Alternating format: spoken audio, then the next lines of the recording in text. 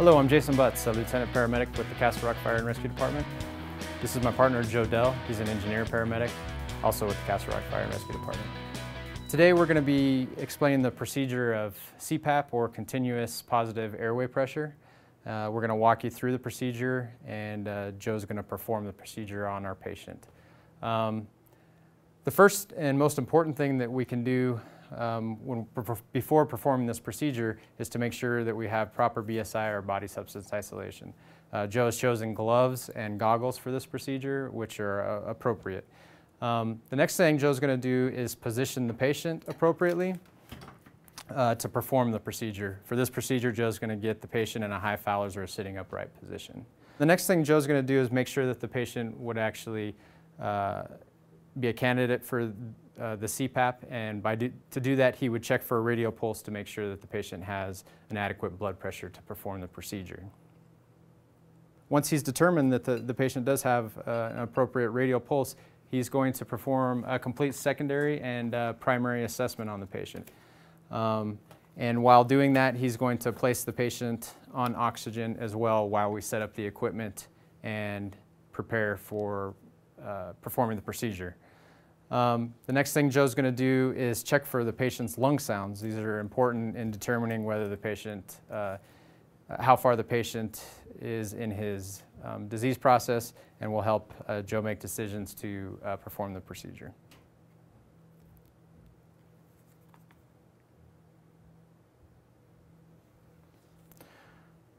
Since Joe's assessed the lung sounds now, he will continue with his vital signs. The next thing he's going to want to do is obtain a blood pressure.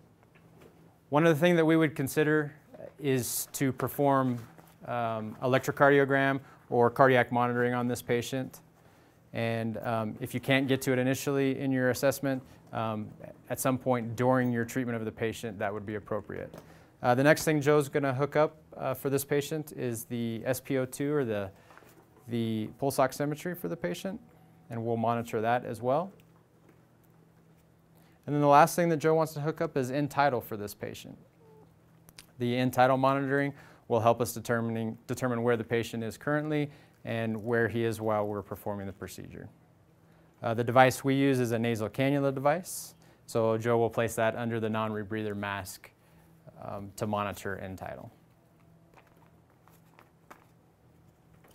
One other device that you may use if your agency has it available is a peak flow meter.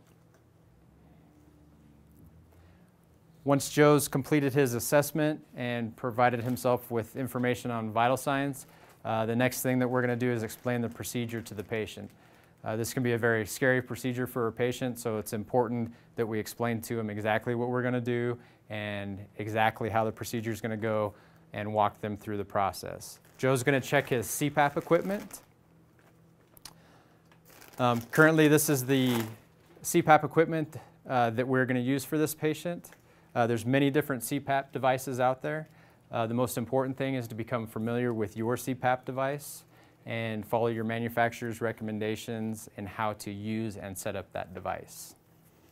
So Joe's checked to make sure the headgear that he's going to use to hold the Cpap mask on is appropriate for this patient, as well as sized this mask for this patient. Joe's then going to hook the Cpap device up to oxygen and make sure it is running at the proper liters per minute that he wants to have it for the patient that he'll be treating.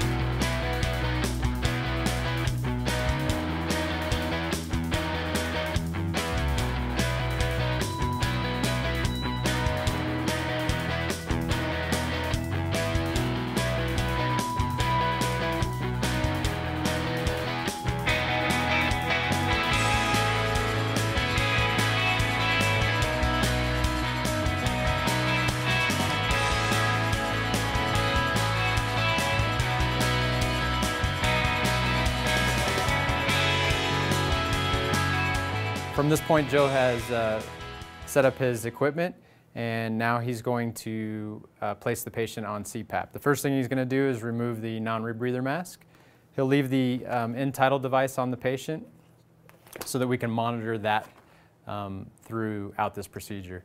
The next thing Joe's going to do is place the mask up to the patient's face and also have the patient hold the mask at this time.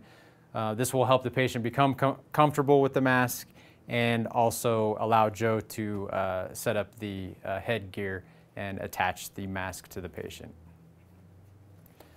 Joe's going to place the headgear on and attach it to the mask. And one of the most important things that we can do at this point is to coach the patient through this process.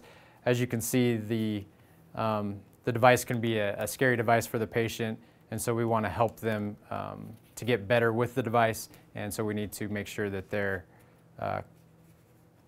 comfortable with the device so that it may help them. Once Joe's got the device attached to the patient appropriately, he'll go ahead and reassess the patient. He'll be looking for an improvement in the ventilatory status of the patient. He'll be checking his skin signs. He'll be monitoring the SpO2 or pulse oximetry. One of the more important things that he'll do is check for lung sounds. Hopefully we'll hear improving lung sounds while the patient is receiving this procedure. Joe will also monitor the end-tidal CO2.